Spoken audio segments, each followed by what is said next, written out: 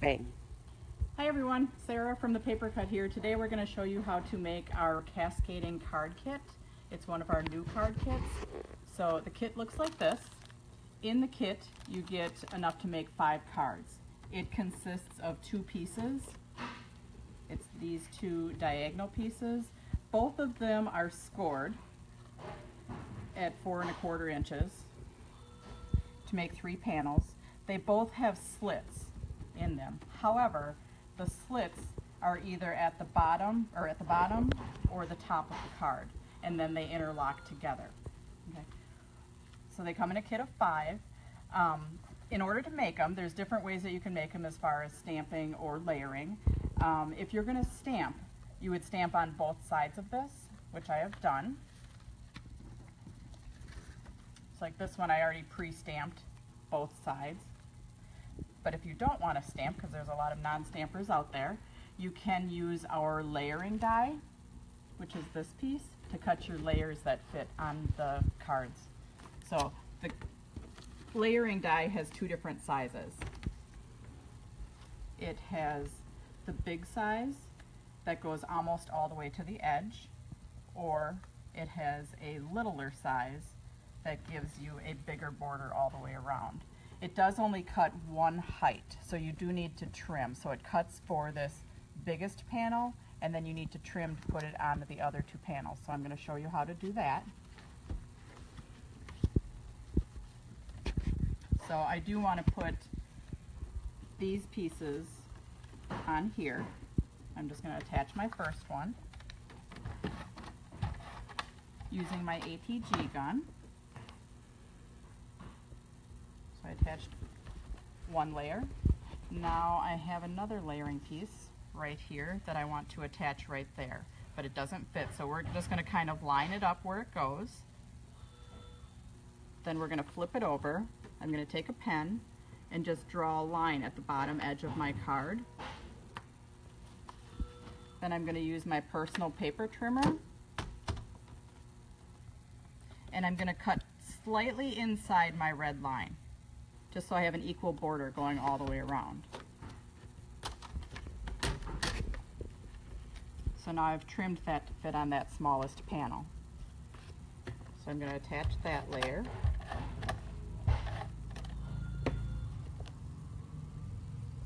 Now when you're attaching layers, you could layer on both sides, just like I've stamped on both sides. However, it makes it a little bit harder because you do need to cut on these slits. So I'm just going to layer on the 2 outer panels, and then I'm going to flip it over to layer on my middle panel. And this one I do have a double layer effect, just so you can see the 2 different sizes of dies. This piece I've already cut for you. So I'm going to attach it on.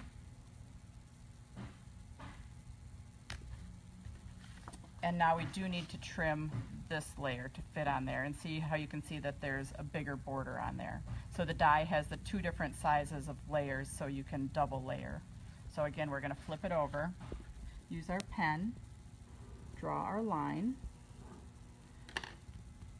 Then we're going to take our personal paper trimmer. Now I'm going to trim a little bit further in this time.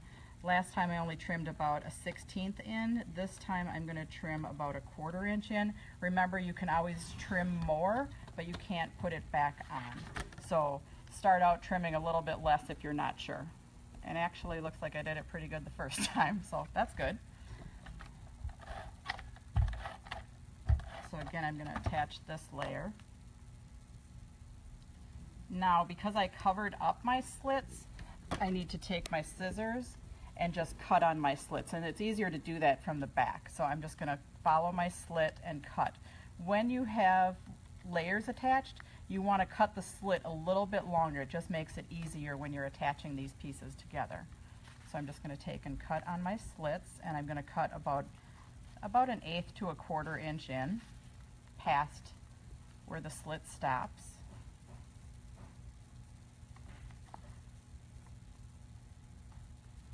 Okay, so I've got my slits that I cut. They're opposite than this one. I'm going to fold it. Now, when you're folding, you're going to fold mountain valley. So I'm going to fold a valley fold and then I'm going to fold them out and fold. You can see my pattern paper from the front. Now if I would have folded it opposite,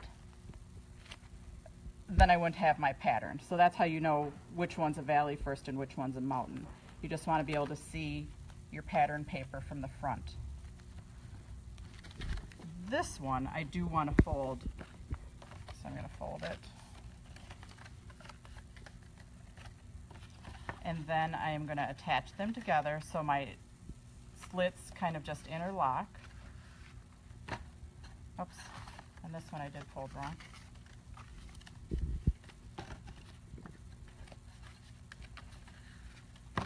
So interlock, and then just gently kind of interlock the second set of slits.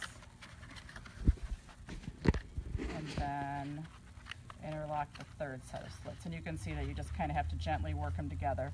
Then you'll have this long, and you just kind of then flatten it all out.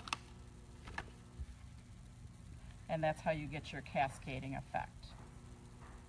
So I'm going to do that with the piece that I already pre-stamped.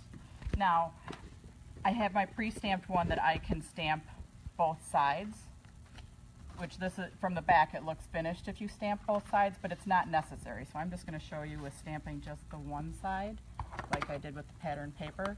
I'm using a stamp from Impression Obsession and their Mega Mount. So ink it up good. If you've taken any of my classes, we have used these. So I set it down and I rock it forward. So that's stamping one end. Then I'm going to stamp the other end.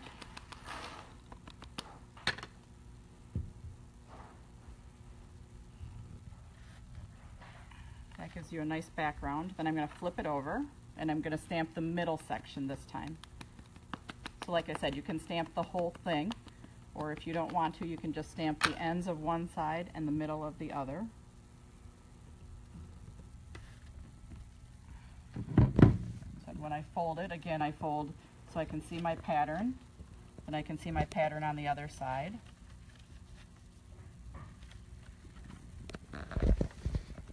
Then I'm going to have my other piece that I'm going to fold opposite, and I'm going to interlock those together.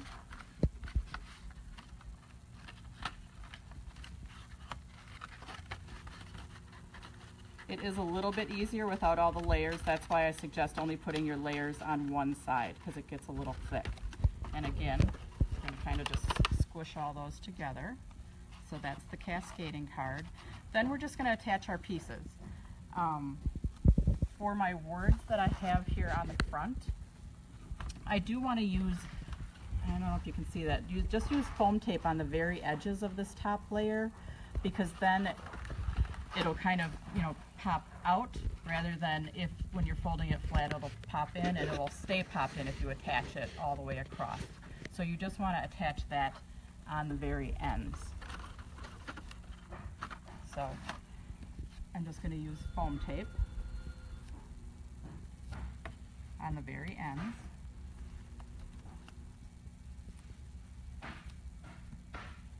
Cards to You is looking forward to classes in September. We will be doing a cascading card in the classes at our September warehouse sale. It won't be this exact one, it'll be a different one, but it'll be another fun one. So I've attached my front, and then I'm just going to attach, I've pre-die cut out a bunch of trees and also some deer. These are also dies from Impression Obsession. So I pre-die cut some out. Now when you're attaching your pieces, if we're attaching our deer on here, you only want to put tape on the very bottom of the deer, what's going to attach. You don't want to attach tape to this top part, otherwise when you close it, you might tape your card shut. That would make you very sad. So just tape on the bottom half or whatever is going to attach. When you're doing your pieces that go in the back, you can either attach them to the fronts of the panels or to the back of the panels. It's just pretty much a personal preference and what you want to see. But when you do that, if you have things sticking up, you want to be aware about how tall they're sticking up. In the kit, you get an A6 size envelope. So if they stick up too tall, they may not fit in the envelope provided, but then you can always use an A7 envelope or a larger envelope to attach it. Also, one other thing is if you have stuff that's kind of flimsy up here, you can take a piece of acetate and just kind of cut it down and attach it behind the die cut piece just to make it firmer. So basically that is our cascading card kit. I will put that together later. Here is a few more samples that we have. Our Halloween one. We've got a 4th of July one right here, and then just a graduation one. So you can see that they come in a number of different color combinations. They're really fun to do. They do take a little bit of work, so give them to those special people. And next week, or the week after, we will be doing our lever card. This was the other card, not this exact one. I had a flower one, but this is our lever card that has this little lever piece that folds or opens, flops to the inside of the card. So we'll be showing that in our next live video. All these products are now available on our website at www.thepapercut.com. We hope to see you again. Tony says she'll see you next weekend in Minnesota, and she's saying hi to Ron. So we're going to say hi to Ron for you. Ron, your groupies say hello. No. Ron, you got to turn around. No. Ron's not saying hello. Alrighty, we will see you, if you live in Minnesota, see us at in Shakopee, Minnesota next weekend. Otherwise, we'll see you live coming up.